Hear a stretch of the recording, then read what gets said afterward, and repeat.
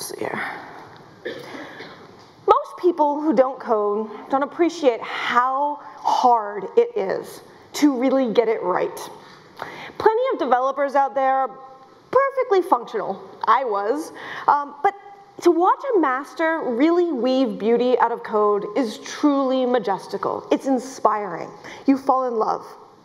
Unfortunately, most of the code that underpins most of the services that all of you and I use is crap. It's barely functional, it's filled with bugs, it's got all sorts of problems. I think of it as having a lot of digital duct tape, right? Now think of it this way and make a parallel to another environment.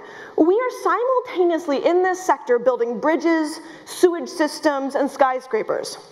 Now, some of the bridge builders actually have civil engineering degrees. Some of the sewage builders kind of know something about plumbing. But most of the folks who are building skyscrapers have really only had experience building tree houses and taken a few classes of math, right? That's where we're at in a lot of this space.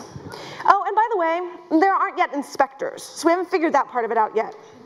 So code is increasingly becoming key to civic life, to the civic technologies that we're talking about, things that are becoming part of everyday life. But we're not thinking about all of the mechanisms of accountability that we need to start thinking about. We focus on some, but we don't think about all of the externalities. My goal today is to give you two places to look at to think about where this is going. How many of you use Gmail in this room? How many of you get social media service notifications to your Gmail account on a regular basis? Twitter, Facebook, admit it, there's a lot of you.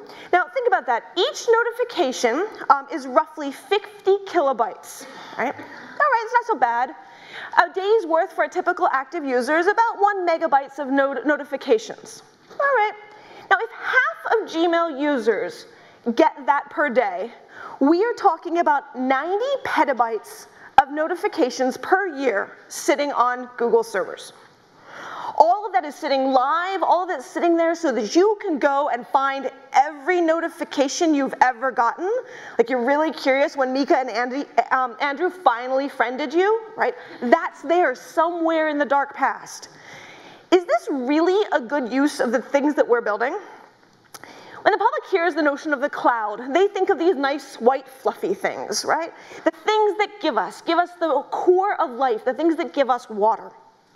Now, most of the clouds we build, they don't giveth, they taketh. They take a whole slew of things that we often like to forget about. Rare earth metals, land, power, water.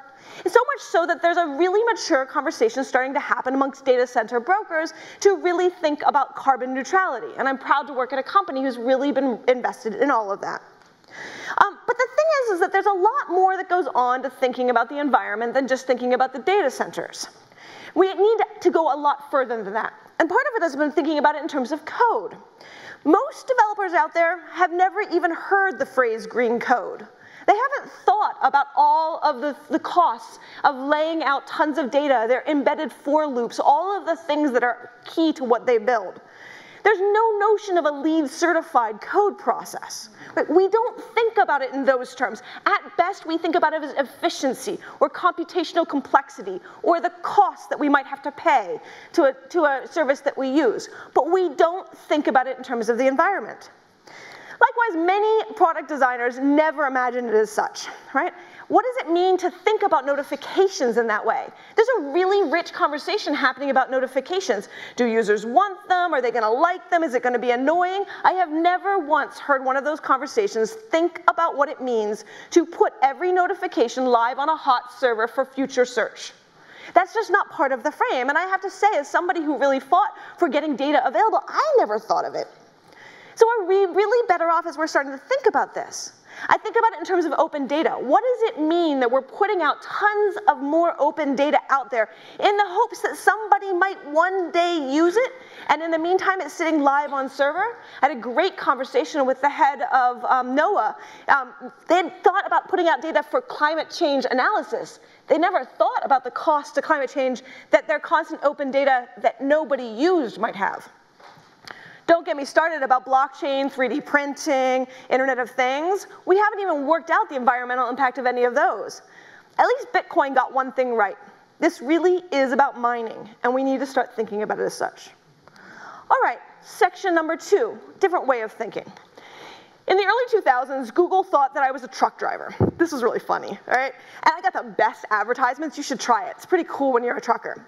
How many of you have dealt with a service who got you completely wrong in advertising, right? It's kind of fun, right? You laugh. Now, how many of you have ever been arrested? How many of you have ever been incarcerated? Take a moment to think about the accuracy of the systems that we are building in the world of advertisements, and realize that we're importing them increasingly into the world of incarceration.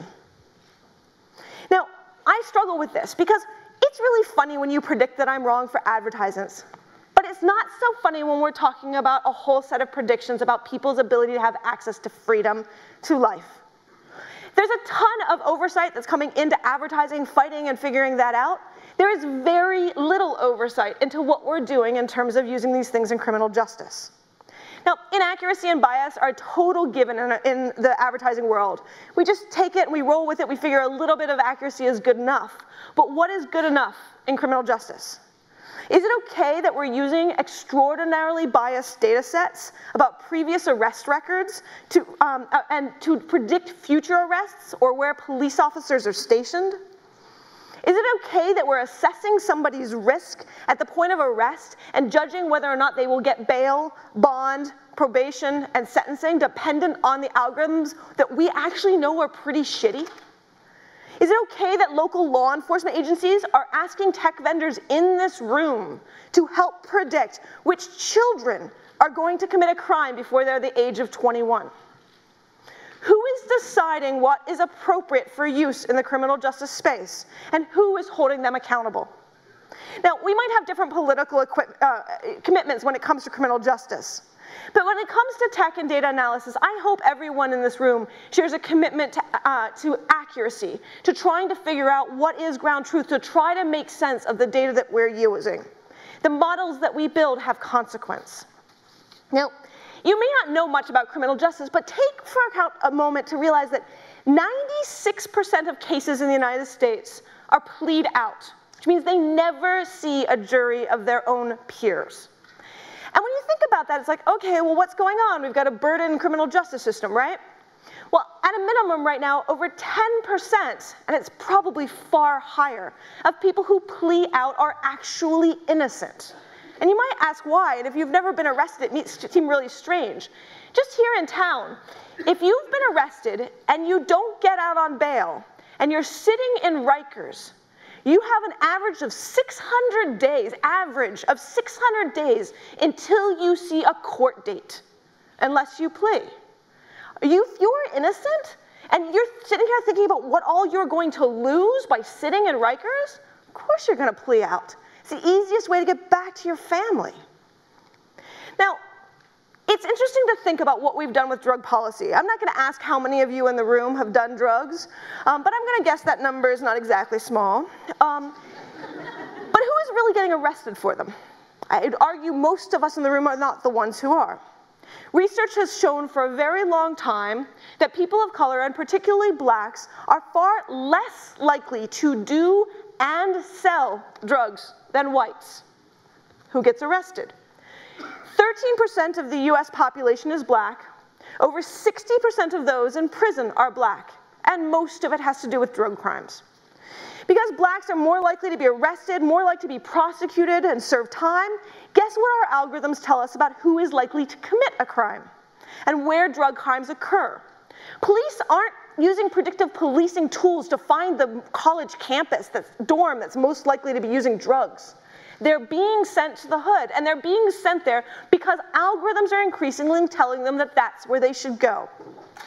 Engineers argue that judges and police officers and everybody else in the criminal justice system should know the limits of the data that they use, the systems and the tools and the dashboards that they're being given. And I'm actually impressed. Many of them actually do. Many of them completely ignore the information that they're getting from the tools and algorithms that people in our community are building.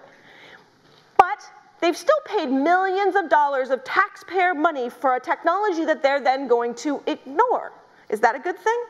And increasingly in a world of public accountability, where police are being punished for not knowing that someone was a risk before they shoot up a church, They're being required to actually show why they're not using the technology that we're building, why they're not listening to the recommendations. This is how racism gets built into the system. And civic tech is implicated in every aspect of it.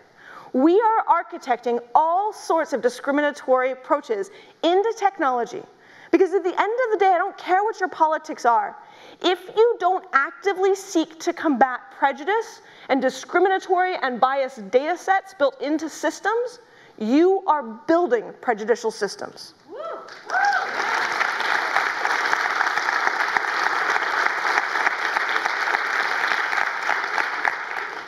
Both of these examples highlight how decisions in tech can have all sorts of externalities, things that we don't think about because tech used to be its own sector. It used to be a place that felt safe and appropriate. It's now part of everything, and we need to think about the moral responsibilities of that.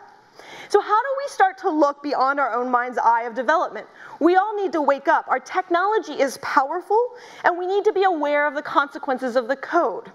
Now, before our industry went all perpetual beta on everybody, we used to live in a world where we actually cared about tests and quality assurance. It meant something, it was important. And rooted in those were a domain and a practice where we thought about internal technical audits, right? It came in different languages, but we used to think about how to make certain our systems work the way they should. We need to get back to this. It is not okay to just say, fuck it, break it. That's not okay when we're talking about people's lives.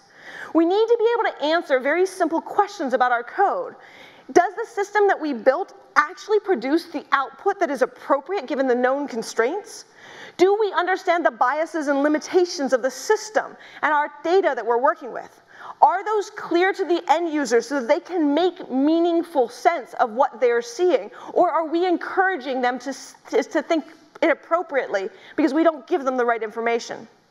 What are true social and environmental costs of what we're doing? Not just economic costs, social and environmental costs. We need to start having a public conversation about trade-offs. And to get there, it's not about transparency of data or transparency of algorithms. It's about the thought process that goes into the architecture of our systems. Now, audits don't have to be adversarial. They can be a way of honestly assessing the limitations of a system and benchmarking for improvement. This approach, mind you, is not without huge limitations. But if you can't understand if a model is helping or hurting, discriminating or resulting in false positives, you should not be implementing it in an environment where people's lives, freedoms, and liberty are at stake. Stick to advertising, okay? Technology can be amazingly empowering, but only when it's implemented in a responsible manner. And that requires all of us to start making commitments to thinking about the ramifications of everything we do. Code doesn't create magic. It is not the thing that will transform society just by happening. It does it because of how we are there and what we do with it. And without the right checks and balances, it can easily be abused and misused. So in the world of civic tech, my ask of all of you is to start conscientiously, intentionally, and actively thinking about the social and environmental costs, just like urban planners do. Thank you.